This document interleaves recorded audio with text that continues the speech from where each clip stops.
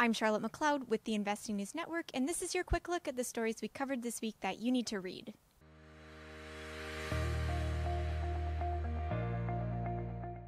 Web-based events are quickly becoming an important way for resource investors to connect with experts in the space.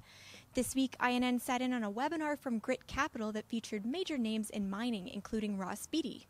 He shared his thoughts on the commodities that he likes right now, as well as the ones he's not a fan of. Unsurprisingly, his favorites are gold and silver, which he said have fabulous fundamentals. He's also bullish on copper, which he said is fundamentally an energy metal.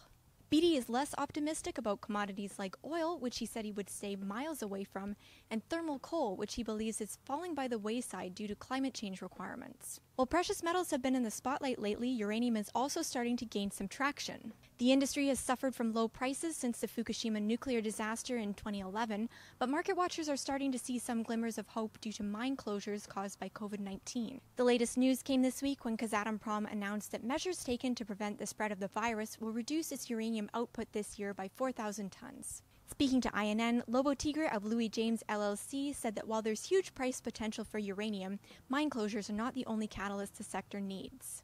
He also wants to see long-term contract offers at much higher prices. In line with that theme, we asked our Twitter followers this week if the recent mine closures and slowdowns in uranium will finally send prices higher. The poll was ongoing at the time of this recording, but over 50% of respondents had said that it's the catalyst uranium needs to break out of its long rut. We'll be asking another question on Twitter next week, so make sure to follow us and share your thoughts. Like most industries, cannabis continues to grapple with the coronavirus outbreak. So far, much of the impact has been felt at brick-and-mortar stores, which in the US and Canada are facing different COVID-19 restrictions depending on where they're located. Ontario is one area that's faced a stream of changes.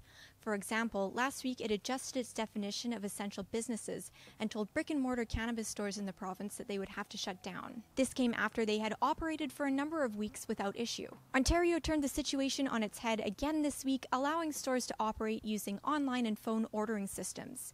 The move was partially geared at shutting out black market sales. That's all for this week. Tune in again next week when we tell you more about what's going on in the resource and cannabis spaces. In the meantime, you can follow us on social media, subscribe to our YouTube channel, or click below for our free report or any article mentioned in this video. See you next time.